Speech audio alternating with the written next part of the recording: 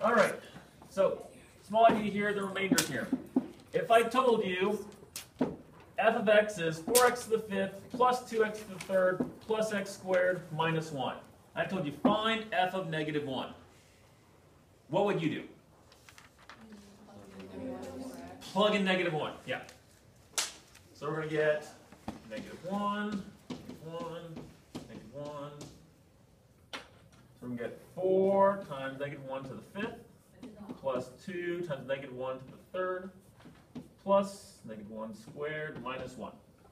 So a little work here. Negative 1 to the fifth is negative 1, so it's going to be negative 4.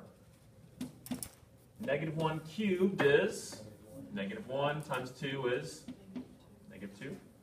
Negative 1 squared is 1 minus 1. And those cancel out. And so we get negative 6. All right. Easy, right? There's another way you can do this. It's called the remainder theorem. Here's the basic idea. Do you remember synthetic division? Okay.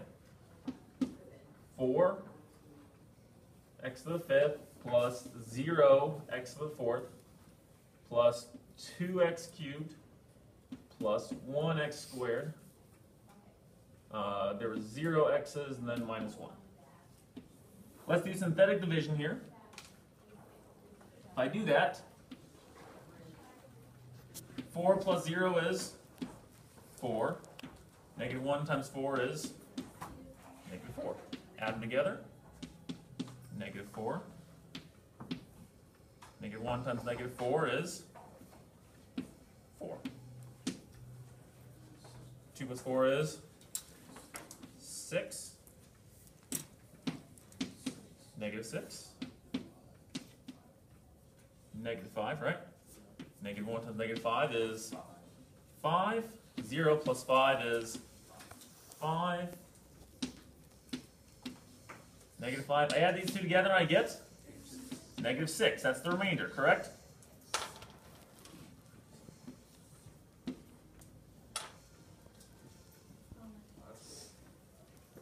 Pretty cool, right? If I do synthetic division, the remainder is the same thing as just if I plugged it in. We're not going to prove this theorem, okay? Do you have to use this theorem? No, I don't. But it's something you can do just for fun, okay? Just another way to use it. Just give you another tool in your arsenal when you have to divide things, okay? Here is the big idea, though. Checking for factors. Let's see here. So yesterday we were factoring things, and we did it by like grouping and by changing it to a quadratic and by sum of cubes and different cube formulas.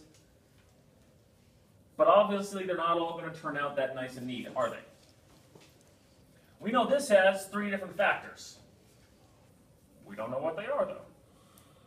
Is there a way we can figure out what they are? Well, this one they gave us a clue, but how can we tell if something's a factor? Well, how do we tell if 7's a factor of 1841? What would you do to check to see if it's a factor? Anybody? Factor tree? Divide by 7. Divide by 7? Okay. Yeah. So to do a factor tree, you still have to divide. Yeah. So you got it right. Got it right. So 1841 divided by 7. Now that goes in twice. 14 gives me 4. 6 times. 42. 21. 7. That goes in 3 times. 21. 0. Oh! The remainder was 0, so is it a factor?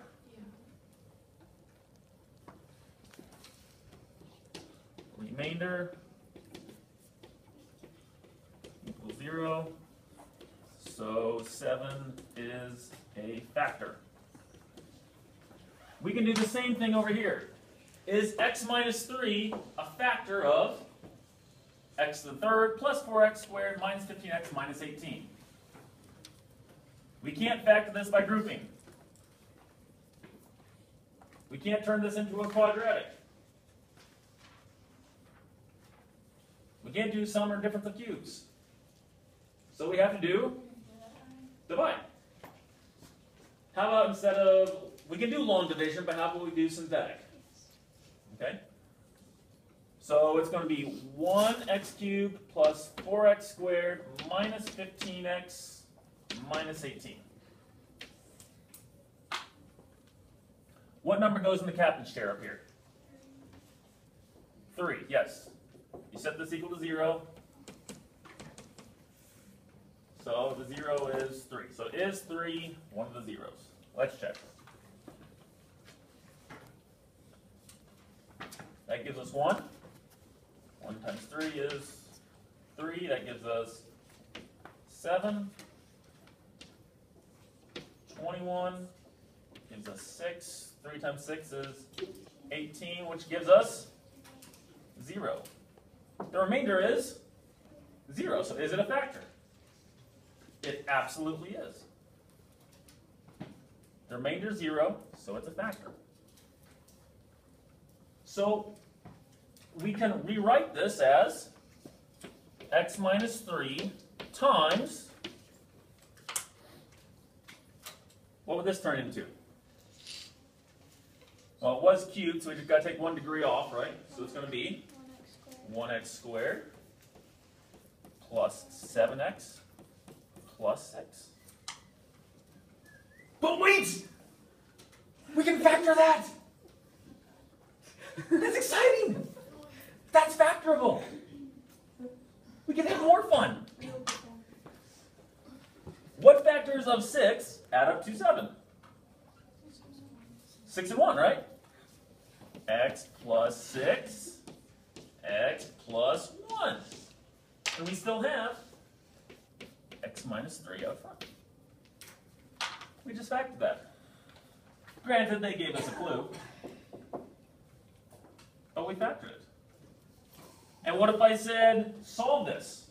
What would you do? Yep, set it equal to 0 and? Yep, 3, negative 6, negative 1. Pretty simple? So this is a step on into what we're going to be doing in 5.7 and 5.8. Okay? Because right now they're giving us one of the factors. They're saying, hey, is that a factor? Eventually we're going to have to figure out what can be factors. So we have to eventually we'll have to figure out what numbers should we even be trying. Okay? We're not there yet. It's fine. But this is a step into the next few sections. So to check if it's a factor, just divide. Then maybe you can factor the rest. It's pretty cool when you can. So checking for factors, just plug it in. Remainder theorem, you don't have to use this, but you plug it in, do synthetic division. The remainder is the same thing as if you plugged it in. We good?